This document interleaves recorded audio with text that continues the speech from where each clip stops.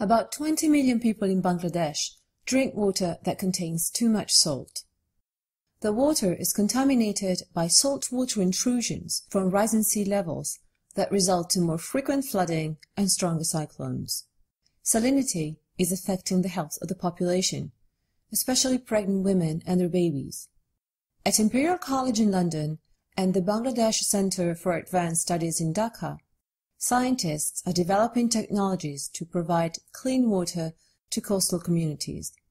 Professor Paulo Vinhais is chair in environmental epidemiology at Imperial College. Professor Vinhais, how did the project start? Yeah, it started almost by chance because I had a student at the master program coming from Bangladesh, and she told me this new and interesting story about the intrusion of salt into drinking water in coastal Bangladesh as a potential effect of climate change. So what she discovered was that there was an epidemic of hypertension among pregnant women in coastal Bangladesh, Dacope. She just observed that in the local hospital there were many women treated for hypertension in pregnancy. In developing countries, hypertension in pregnancy is a major cause of prematurity and neonatal and maternal death.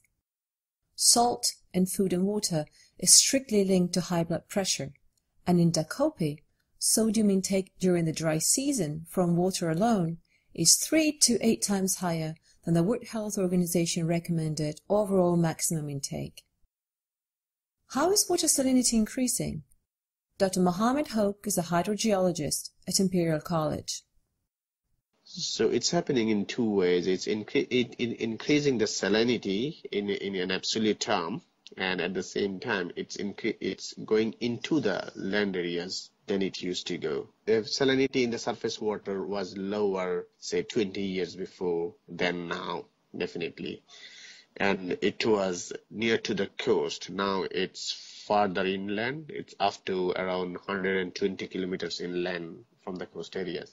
So over the last, say, decade, it's intruded around 50 kilometers farther inland. Normally it used to go around 50 kilometers. Now it's 100 and 120 kilometers. In the dry season it could go that far.